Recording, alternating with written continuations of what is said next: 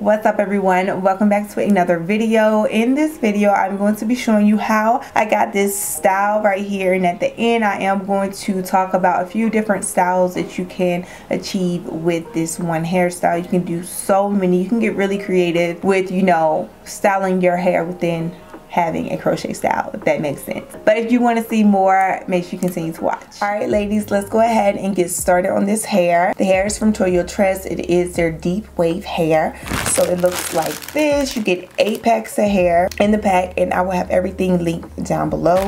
So you also get a crochet needle, so you get everything you need to complete the style whenever you purchase this hair. This hair is 12 inches in length. I didn't want anything too long. I counted these up and you get about 15 pre-loop pieces of hair. Let's go ahead and take this off. My braiding pattern is always the same. I rarely switch it up. So I have 10 braids going across the front. Don't need too many. I used to do a lot more. I used to do about 12 to 14, just depending on the style and the type of hair and the look that you're going for. But I really don't need a lot. Now I usually do 5 braids in the back, but I ended up only doing 4.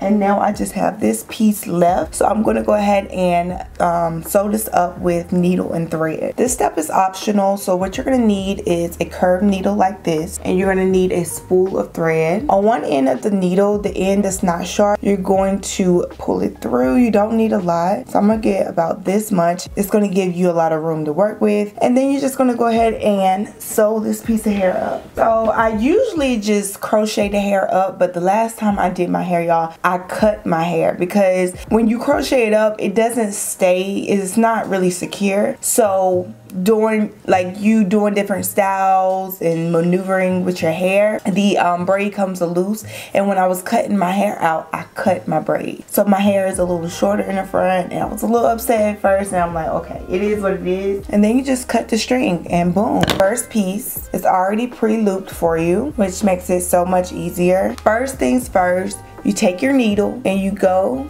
up, put the hair on the hook, close the hook, pull through. Once you pull through, you want to take this end of the hair, take it through the loop, boom. Now when you're doing hair like this, it can slip out. So what I'm going to do is do a double tie. So I still have this piece in my hand, and I'm just going to twist it, take this end and pull it through. Go up underneath the braid, pull it through, take your pre-looped hair, put it on the hook, you close the hook, pull through, take it off the hook, put the hair in the hole, twist this loop right here, twist it, oop, put it through.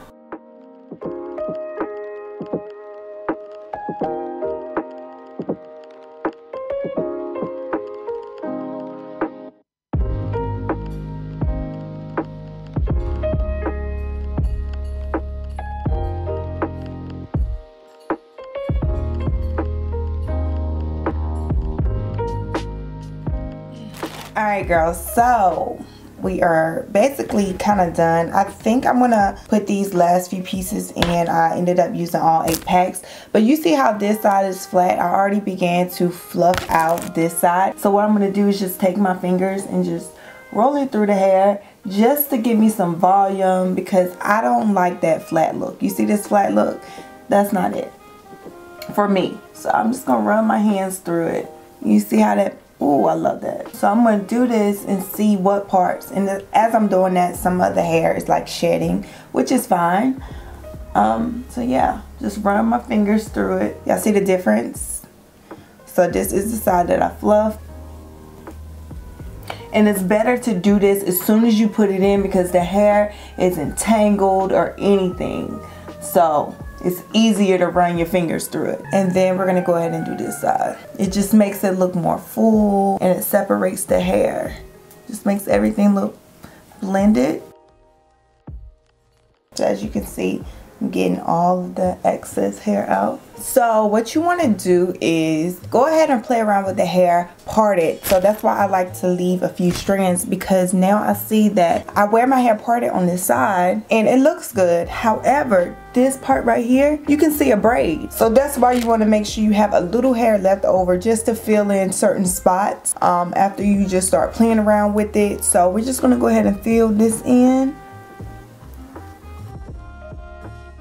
And let me tell you about a trick. So sometimes this hair can get a little loose at the root right here where you tie the knot, and it can kind of slip out. So what you want to do is take a comb and you go like right here and go down on it, and that's what's going to help keep that knot. So you can do that like in your part area to make sure the hair isn't looping. So you see right here, the loop is kind of coming up. You take it, slide it down as much as you can, and then you take your comb and just, so yeah, there you have it. I'm going to do my makeup real quick and I'll be back to show you guys the finished look, and maybe I'll show you a couple different, you know, styles you can play around with to change the look up. What's up, girl? So I am back and I'm going to finish up on my hair. I just did my makeup. I did a whole video on it. Now I was answering some questions that you guys sent in on Instagram, and majority of them were like marriage related questions, but I want to show you some different styles and also slick my edges down. So I'm going to use the 24-hour edge tamer. This is by Eben New York, and that's what keeps your girl's edges down. This step is definitely optional, but I just feel like it seals the deal with the style and just makes everything look put together. I like to use my big brush. You can go in with a little edge brush if you want to. I'm not doing anything crazy, just some little swoop. You can either do it like in the middle, which is cute, or you can do like a little side part action. That is cute, look real nice. Or you can, you know, if you want to do half up and a little ponytail up here. I need a little ponytail holder just to show you how it looks. All I have is purple, but it's all good. So you can either, you know, do it like this and wear it cute out of your face. Love it. Or you can do like a little ball up here. I love doing like a little ball action up here. Super cute. You can also, if you just want to do all of it and you just want it off your face, none of it in your face, that's cute. Take it all back. So it's a lot you can do with this hair right here. I didn't cut it or anything. I feel like this length, it just gives you the natural layers. I may like do a little shaping to my face on this side, but this is pretty much it. The hair is from Toyotress. The curl pattern is deep wave. I will have it linked down below. So thank you guys so much for watching this video. If you found it useful, of course give me a thumbs up, share it for someone else to see, and subscribe to the channel for more videos. But I will see you guys in my next video.